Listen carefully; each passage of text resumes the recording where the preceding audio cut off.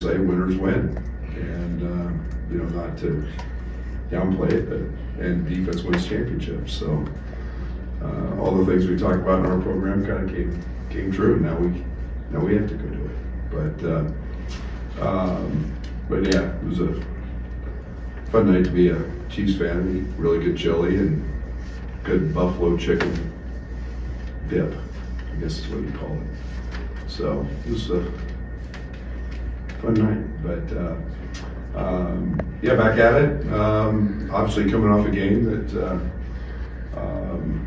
we didn't play very well down the stretch. I thought we did a lot of really good things throughout. Really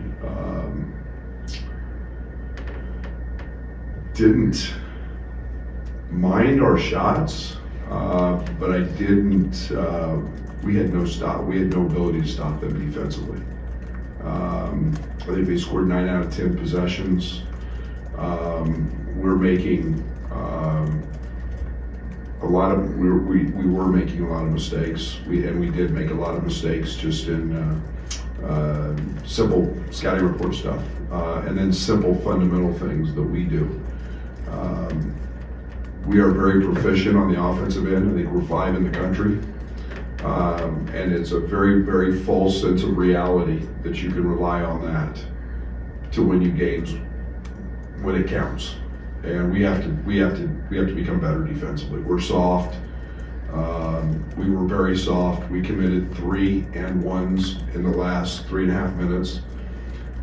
When you're committing and 1 fouls, it means you're very passive and not very aggressive, and I didn't like that very much. So we've addressed that. We got a group that's very mature in the locker room. They understand. They have a very high care factor, and they know they feel like we let one get away. And you know, as when you're up 8 with 7 to go and on the road, you want to be able to close that game out. Just as we went the other way at Ohio State, up 8 and turned it into a 15-point game, and as we've you know, as we've done, you know, at Ann Arbor the first time we played Michigan, and we just didn't do it in this game. So you know, now we turn to a Michigan team that beat Wisconsin at home and played very good, and then you know, coming off a game that wasn't their best at Nebraska, but ran into really a buzzsaw.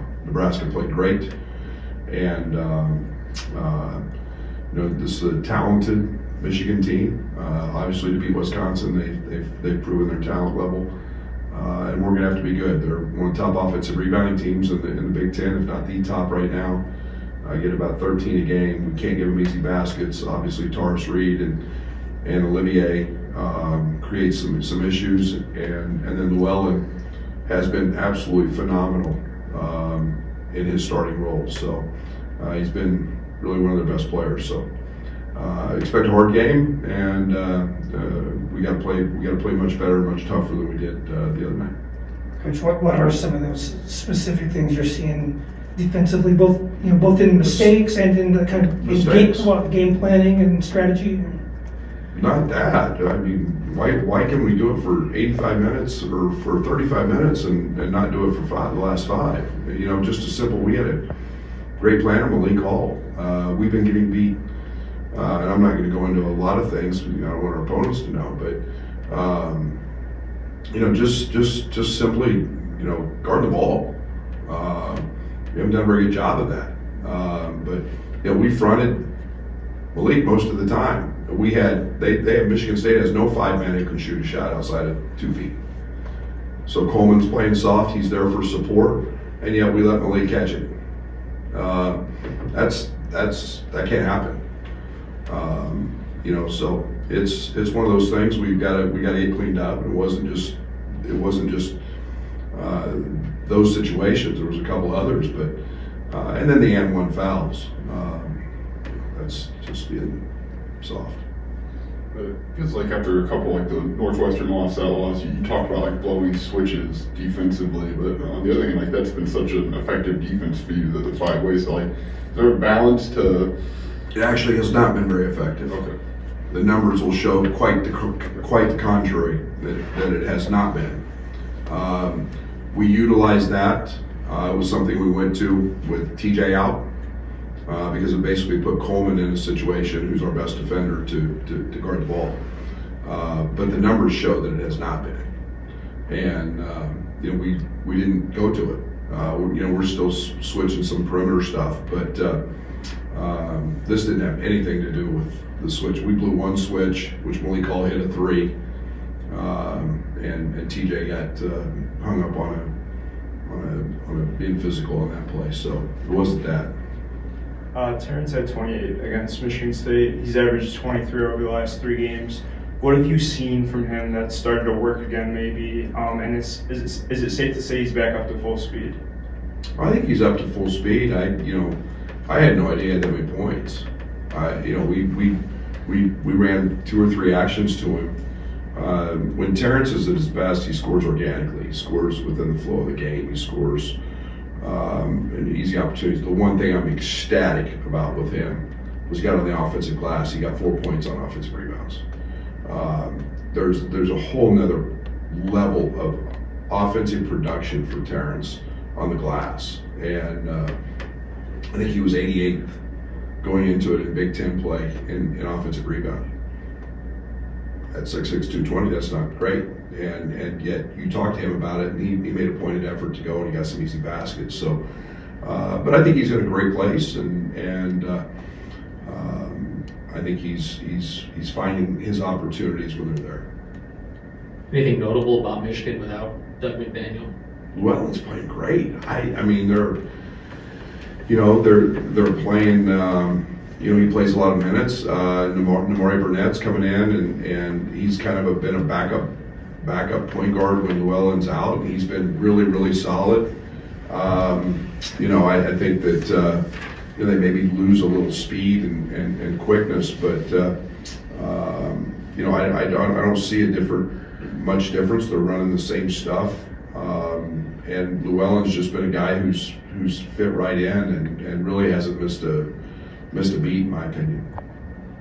You mentioned having a false sense of reality with a top 5 offense. Have you seen that seeping in defensively? Where Marcus said something Saturday where they get caught up in you're trying to execute on offense and maybe don't do that enough defensively.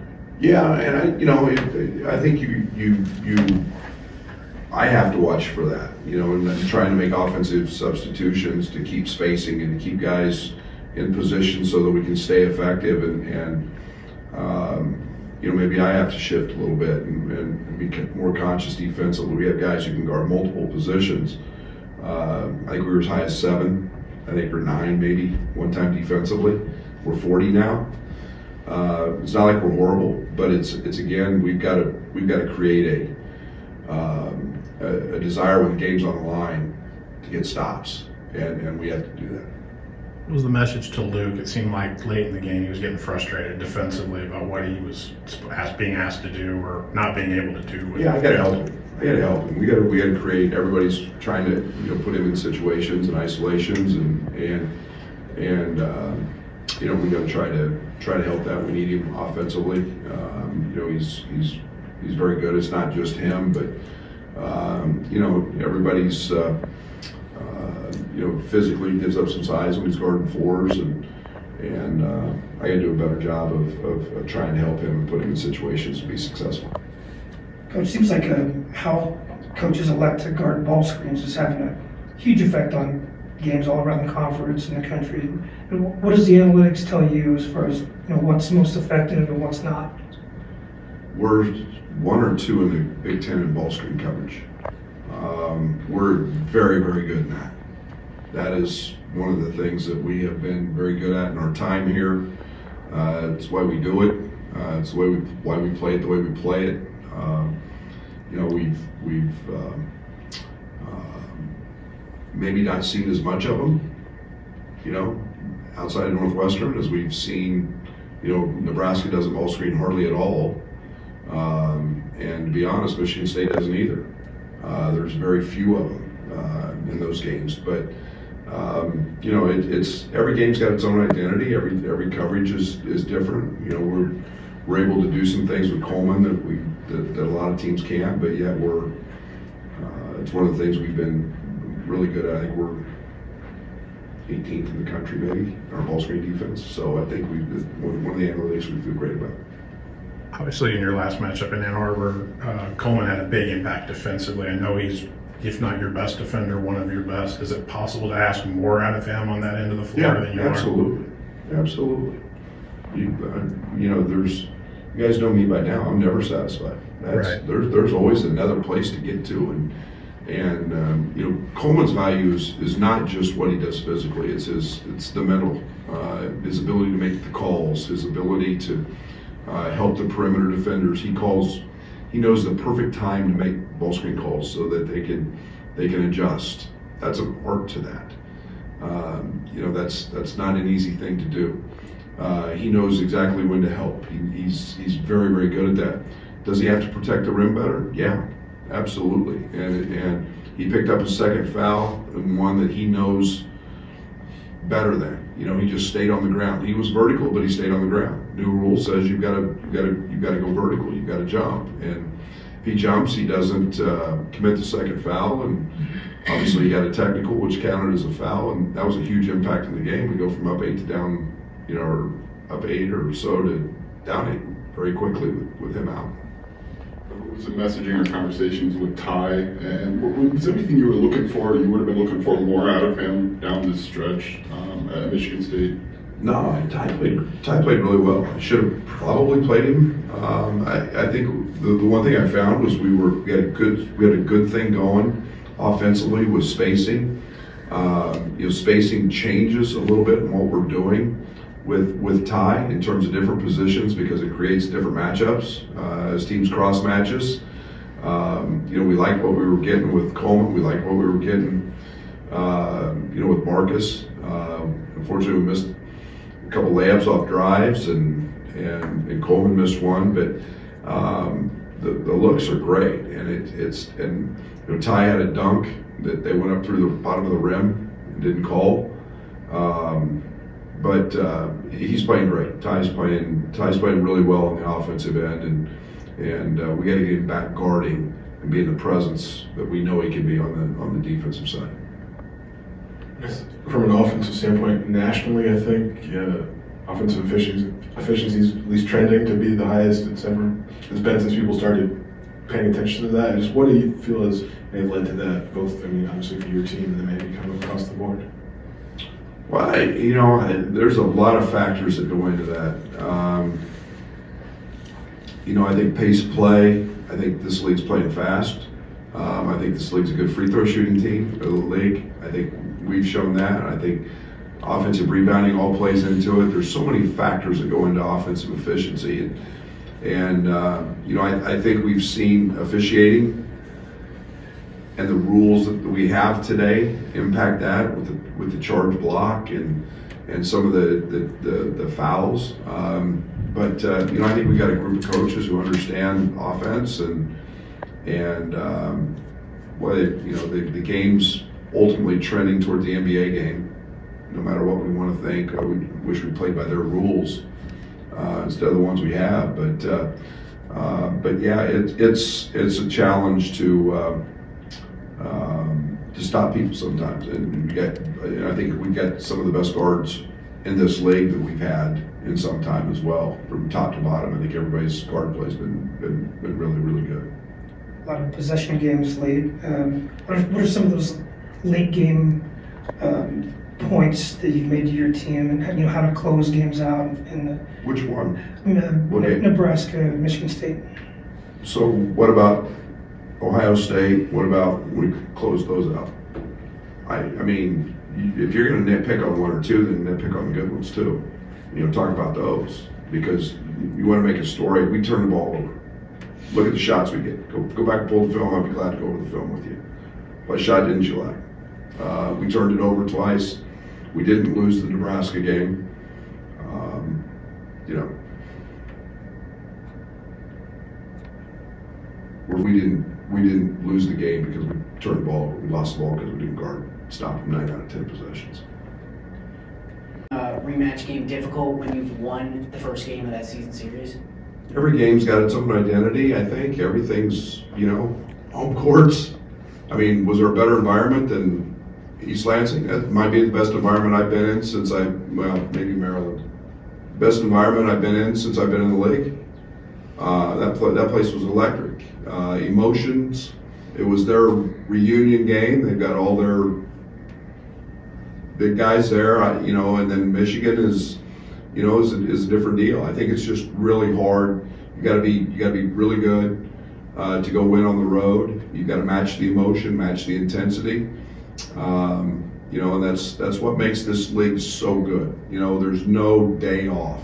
You're not finding a bottom 250 team anywhere in this league. You're finding a team that's really, really good with really good players and really good coaches and environments that are just electric. We've got to match that on. We've got to find a way on Tuesday at 6 o'clock to be great. They'll be amped because they lost, and teams always seem to play with a little better edge when they've got a loss. What'd you like about Coleman in that booty ball role, and what can that do for you guys long-term, big picture? Well, I think it's the first time we've really taken advantage of smaller guards on him, and teams want to put bigs on Ty, or they cross-matched like they did. They put Sissoko on Quincy, and then Malik on Marcus to try to put size on him. Then we just found the option, and Coleman was really, really effective in there. His ability to pass. He had a really bad turnover, which he can't make on a no-look pass, which was he understands. But his effectiveness down there is, we want him to get fouled more. I want him to get fouled down there. But he's a really good ball handler in terms of being able to play in those spaces, and then he's got great feet. So, then he shot a little fadeaway where he can just jump over people. So it's been a nice that's a nice thing to have. He's worked really hard at that. Amani has been listed as questionable in the last few availability reports. Where does he kind of stand in terms of being available? Yeah, we're trying to get Amani back 100%. The back thing, he came back, he started practicing, he played, and then all of a sudden it just went back.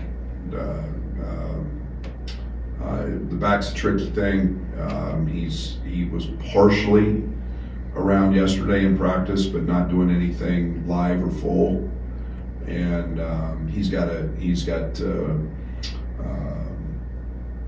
we'll see maybe if that expands a little bit today. We'll see. But yeah, we want to get him 100% because we don't want just back for a game and then out for another 5. We want this thing to be healed.